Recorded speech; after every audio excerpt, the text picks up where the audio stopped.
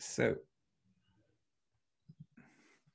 now, Dennis Kayser is the founding CEO at Forecast, who last year raised a $5.5 million funding round for their professional services automation solution, which leverages artificial intelligence to transform project management processes. So, Dennis, a very warm welcome to the show. Thank you so much. Thank you for having me. Now, Dennis, you have a background in management consulting with IBM. So I'm curious to hear more about your journey from Big Blue to startup CEO. When and why did you launch Forecast? Sure. So yeah, that's actually a good question. I mean, it's quite different going from 525,000 employees as they were at that time when I started, I think, to quite a smaller scale now with my own firm. So just a quick background on me. I have a degree in computer science. And I've been working in e-commerce for quite some time. I have lived in multiple places in the world and ended up being part of a team that built a very successful e-commerce platform called Magento Commerce. And from that ended up at IBM trying to kind of push some of their smarter commerce pieces in the Nordics. And during my work with that, I basically ended up in a situation where I managed a very large team, and the weird thing about that whole process was that the entire team was managed in a giant spreadsheet. And I felt at that time, working for IBM, one of the biggest IT vendors in the world, that it was a little odd that, we didn't have any actual product for this, but we had like a custom spreadsheet that we were like trying to access many people at the same time. So that was actually part of the core idea for founding Forecast, basically building a solution that could help not just professional service organizations, but any type of organization that delivers any type of knowledge work, basically. So to deliver that better and to deliver that in a more efficient, less boring, less manual, more automation all the way around, basically. So I think, looking at the market, there is a lot of kind of small players and there's a lot of enterprise players out there. And if you look at the mid-market, it's really an area that's not really been innovated on a lot over the last 10, 15 years. So from that perspective, it seemed like a good fit for us to start looking into building something that could really kind of revolutionize for the middle market on how to basically run your operations and make sure you're efficient in the way you deliver your work and your product and make sure you have, happy team that, delivers the best they can at all times. Cool. Now you're from Denmark and you launched your business just months after the Brexit referendum. Why did you choose London as your commercial HQ? So we went through a few processes with our current investors. We have quite a large footprint globally already. And decided that the talent pool was just easier to find the right amounts of people with the right skill sets here in London compared to Copenhagen. So Copenhagen is a great city, very livable, but obviously not the same size as London. And the flight from Copenhagen to London is manageable. The flight from New York or Silicon Valley to Copenhagen is a little bit more troublesome. Sure. So it felt like a good natural step to go to London and basically start out from there. So obviously we have plans for more hubs and more offices, but that's something that's coming down the line. So you don't miss having those team lunches down at Noma? I wish we had the option to have team lunches at Noma. That would have been great. I've actually been told that the new burger joint they have is pretty good, but I have not tried it myself. Well, moving on from the foodie story of Noma, what are the biggest challenges you had to overcome as a tech entrepreneur during the pandemic? I think so. So the kind of the way we build up the firm is been with a fairly flat hierarchy, very kind of autonomous approach. So teams are self-autonomous and should be able to kind of make decisions and solve problems on their own. So I think from this whole pandemic perspective, it's more or less business as usual, to be honest. Everyone, has from the inception of the company now, 4 years ago, been used to working remote at least a few days a week. So from that perspective, we've been pretty, geared towards doing this without any big hiccups. Obviously, we have, all this stuff that you need to do, increase cleaning, all this stuff in the office. And people can come if they want to, but I mean, we don't really try to force people to come into the office. I think the kind of general nature of work, I read this thing this morning about Netflix basically saying that they don't believe that working from home is any good. And, as soon as they can come back to the office, they'll do it. I think it's just the nature of how things are moving. Like, so whether some of the big corps don't really like it, it's something that is happening. And there's a lot of successful companies that are doing remote only. I think it's good to have teams that can get together if they want to, because obviously there are benefits of being together, right? In terms of collaboration and communication, that's just easier when you're sitting face to face. But I think it's inevitable that, we will have working from home policies for all the companies, at least that can, especially in the knowledge working space or the tech space, for sure. Mm-hmm. Now, you've built a team around 60 people from 18 countries, and you've got a roughly 50-50 female-male gender split. Now, those are pretty strong diversity credentials for a tech startup.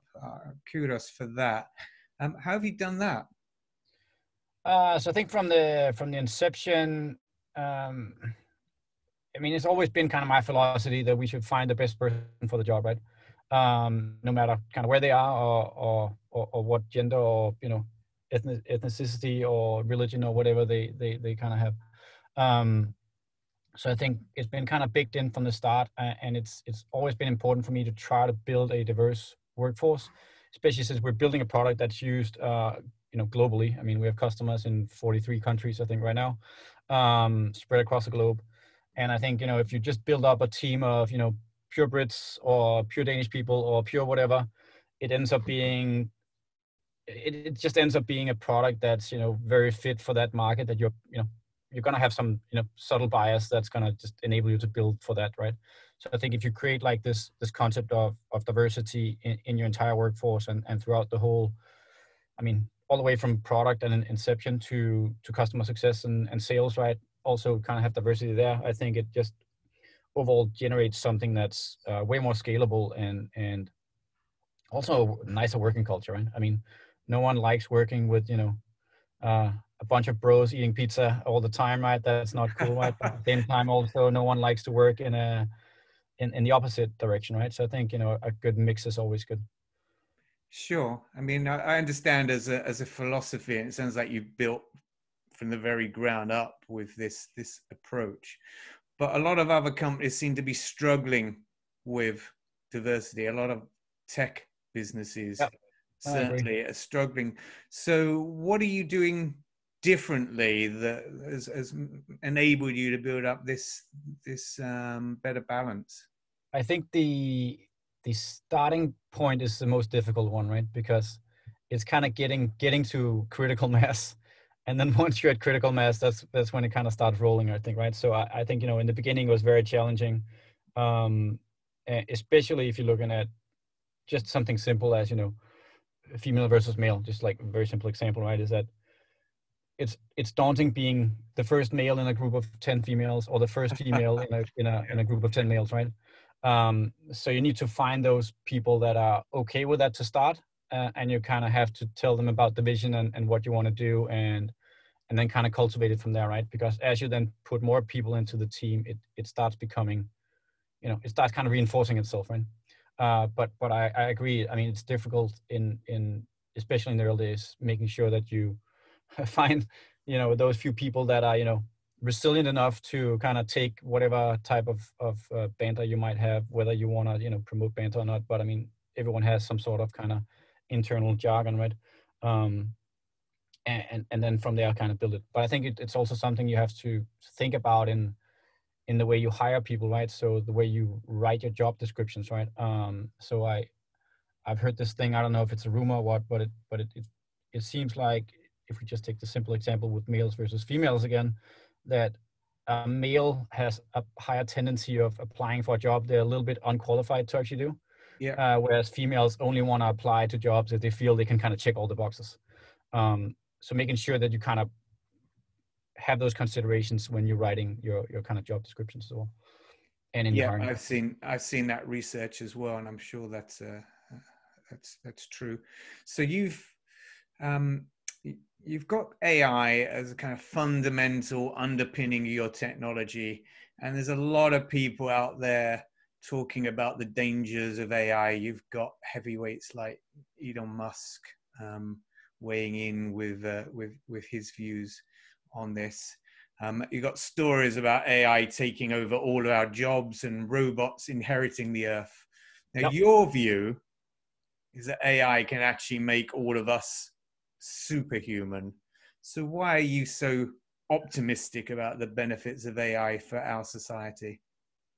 So I think obviously coming from the outside, a lot of like most people don't really know what AI means. It just sounds scary, right? And it's something you've seen in the movies, and you've seen, all those, Terminator and those kinds of movies, right? Where it's like a really bad thing. I think from that concept that people don't necessarily understand what it means, there's also the misconception that AI can do much more than it really can. So I mean, we're quite some time away from full kind of machine autonomy that can kind of think for itself and communicate in any way. Um, I think AI and the way we use it, we use basically what we try to do is we try to use data in a way that just leverages the knowledge that's in whatever system, and then use that to automate some of the processes for people. And from our perspective, the processes we try to automate are typically the processes that most people find really boring, anyways. And no one's ever complained about getting a boring chore taken away from them, right? So I think what we're trying to do is more kind of removing the chores and letting people focus on the things that are more interesting, right? So I mean, no one likes micromanaging a spreadsheet or whatever it is. Most people want to interact with other people, or do some more creative stuff, or things along those lines, right? So basically, our proposition is to remove the mundane stuff from people's lives, and that in effect can then help people either spend more time on that or take on more work at the same time without feeling that it's just being overloaded. So very much of what we're trying to do is not just making sure people are efficient, but also making sure people don't burn out, right? So I think that definitely some philosophies and some companies that will run in that process where they just feel that they need to, we will kill some people on the way, but as long as we get there, we're cool. I think that's maybe on the short term that works, but I think on the long term that probably doesn't work. I think if you look at some of the statistics, you'll definitely see that the productivity goes drastically down. If people continuously work 80 hours a week, it's not really beneficial, honestly, to anyone. Maybe for short stints. So the way we see it is basically we want to just leverage that to help people be more efficient without them feeling that it's something that's kind of taken over their lives. Got it. Well, I started out many, many years ago filing bank statements and checks Exactly. in a branch of Barclays in London. Yeah. That was automated long ago, but I can assure you that was tedious. Yeah, and I mean that was probably at that time you needed to make some money, and that was a job you could get, right. And to that degree that's good, but honestly I think the world is probably better off automating that piece, for instance, right. I agree with you 100% on that. You're bringing back painful memories of my teenage, my misspent youth. You chose VCs who put a value on your business that was 3 times less than at least one of the other offers you had from another VC. Yeah. I'm really intrigued by this. Why did you choose to accept such a relatively low offer? So I think that's in the world of startups, right? It's you always hear this concept about smart money versus just dumb money or just money or whatever you want to call it, right? I think, there's a time and place for both. I think at the stage we were where we had that situation, I feel like I wanted to leverage the network and the capabilities that that firm had compared to the other ones we got. I think it was very, very difficult decision, obviously, and I think every founder who's been in that situation, it's basically a decision point with, I think, no right answer. You can't really, you can't go back after you've done it, right, and it's really difficult to think which one is the right one. But I think overall, I ultimately believe that you should surround yourself with successful people who have good networks and skills in what you're trying to achieve. And I think if you do that, then the money will follow. So that's my philosophy. You could see it the other way and say, right, if I have a lot of money, I could buy all this consulting or these extra things that I couldn't do. But I mean, I don't think there's a right or wrong on this. I think that the challenge is, if you had that extra money, would you spend it better or would you just spend more? So would it be better to take less money and spend it more wisely and then leverage whatever network you got out of that instead to then accelerate further down the line, right? So it's a little bit like, are we looking at this in the short term or long term? And from my perspective, we're definitely playing the long game. So I think there's this common kind of thing in the media often about startups, and it needs to go as fast as possible and break everything at any cost. I think again that's like the overworking thing, right? It's sustainable maybe in the short run, but it's not necessarily what gives you the ultimate best outcome in my world, at least. But yeah, daunting decision. We did it. Obviously I can't say whether it was right or wrong. I'll never know. But I think from this point in time, it looks like we made the absolute right decision. You're not a big fan of people who've invested in scooter businesses reaching out to you to see if they can invest in your deep tech AI project manager business. So what are your words of wisdom for VCs who come from a completely different world pitching you with investment propositions? I think it's a matter of kind of looking at I think that's a lot of a thing that maybe a lot of founders forget, especially obviously you get excited when you get offers for someone to invest in your business. I mean, that's very, very flattering, I think, right? And most people get a little starstruck from that. I can totally relate to that. I think from a founder perspective, at least, it's very much about making sure you find compatibility with your investors. And I think if you are an investor that has strict focus on consumer or B2B, whatever it is, right, then you need to find an investor ideally that matches that kind of mindset you have. And I think just from our perspective, as you said, right, it's a very, very deep tech product we're building. My connotation with the scooter business is that if you are an investor who likes investing in scooter businesses, then the philosophy of you as an investor is different from what we're trying to achieve. So I'm not saying there's anything bad in scooter businesses. That time will tell whether scooter businesses are actually a great business or not. Who knows? But I think ultimately it comes down to, do you have kind of the same goals and the same ideas and the same understanding of the problem as your investor, right? So I think the big mismatch comes if an investor has an idea that you can produce AI technology with the same rate as you can build a scooter in China, and rent that out on an hourly or minutely basis, because it's not the same thing as trying to build some really, really heavy deep tech AI that requires a lot of research and will take years of trial and error to get to kind of meaningful outcomes. So I think that's kind of where I would say compatibility with me and scooter VCs is typically not great. Makes sense. Let's talk about the future.